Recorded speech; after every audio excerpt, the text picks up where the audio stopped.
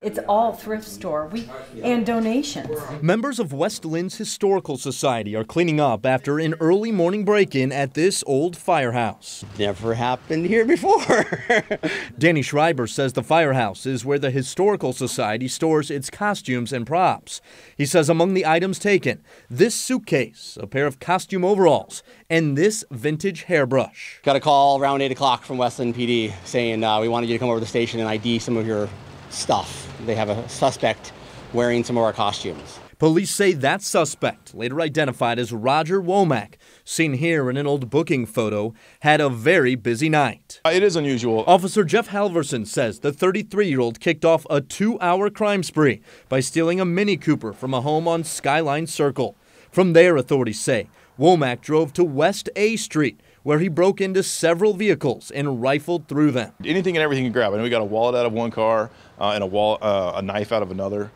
There was also a gun taken from one of the cars, and he had that on him. Quite the haul, but Womack wouldn't have it for long. Firefighters at Station 58 spotted Womack inside the old firehouse and alerted police.